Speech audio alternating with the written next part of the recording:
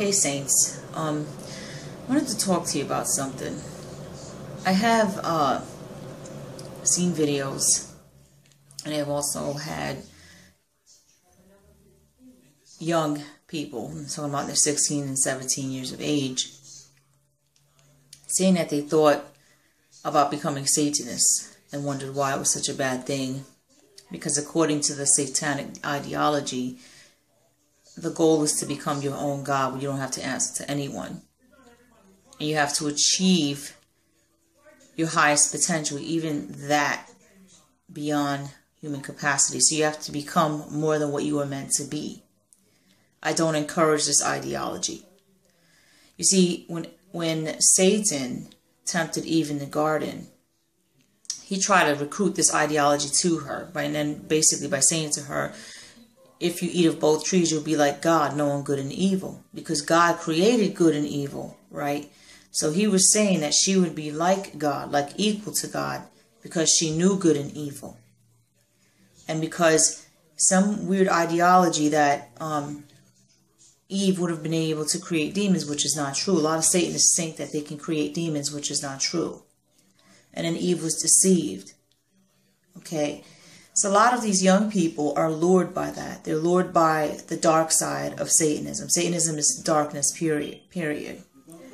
So they're asking me basically, why is it such a bad thing to be a Satanist when you can do what you want? Well, see, that's the thing with the darkness. There are no boundaries. You know, you're not really held accountable for anything, and that can be alluring to a young person that is used to a set of constraint rules, a set of rules. And then imagine taking that person and putting them in an environment where there are no rules and they could do what they want. That person is going to go crazy. They're going to find the darkness alluring, and they're going to want more of that. So the darkness can become very addicting.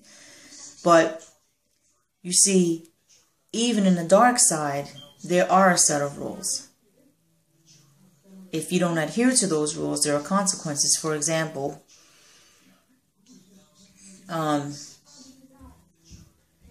if you conjure a certain type of entity, okay,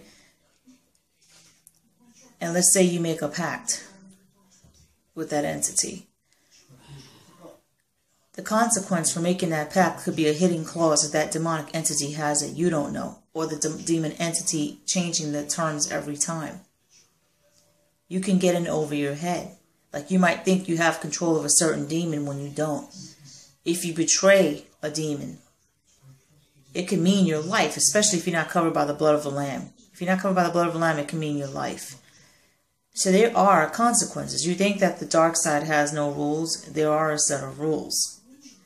If you join a satanic faction, there's many factions. They have their own set of rules. Like, one of them is similar to Iceland. Once you get in, you can't get out. If you leave and you defect, they can kill you. So you can't sit here and say that the dark side has no set of rules. There are rules. You might want to do what you want in terms of living for yourself and living in sin. But there's a limit for everything.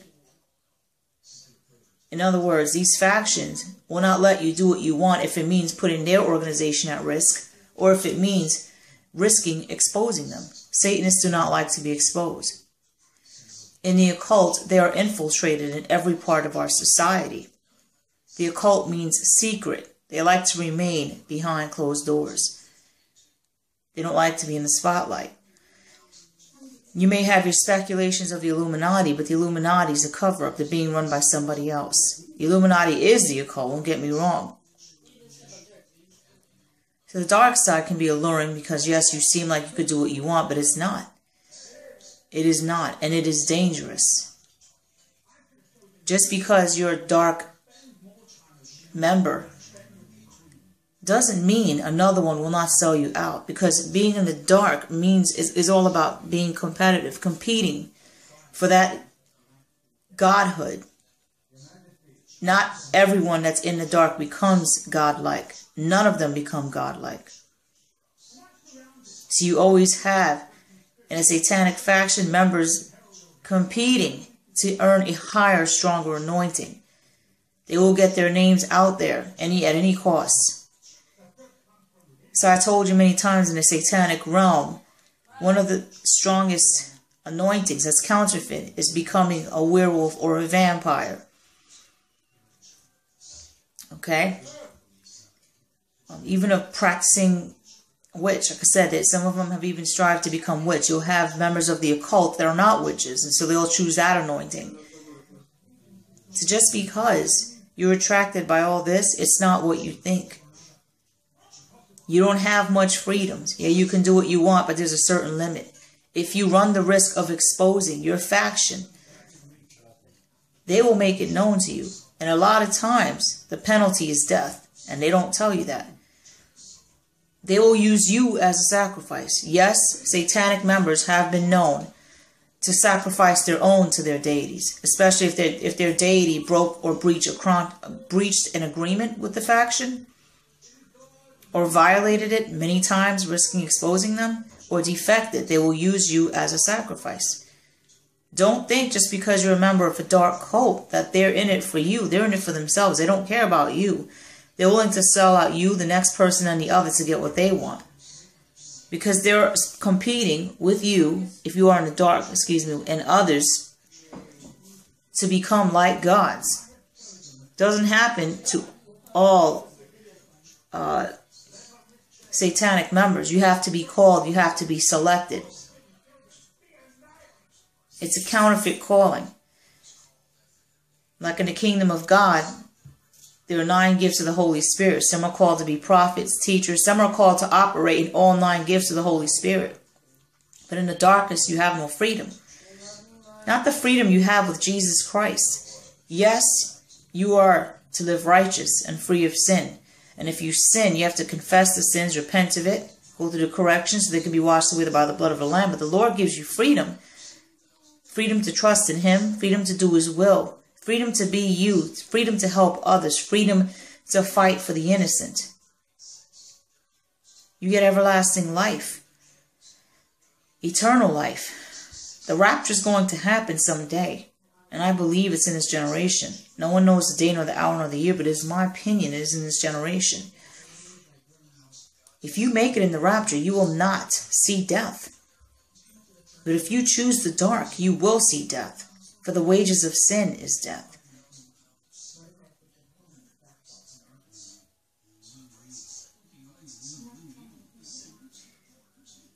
These people, these dark cultists, they think they're immortal, but they're not. They are just humans, and they will perish someday at an appointed time. And they will be reprimanded to hell forever. Okay?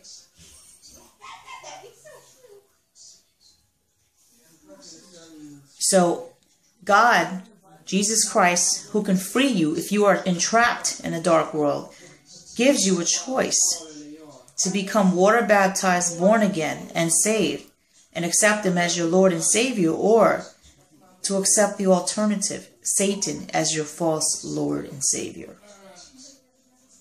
Jesus Christ is the true Lord.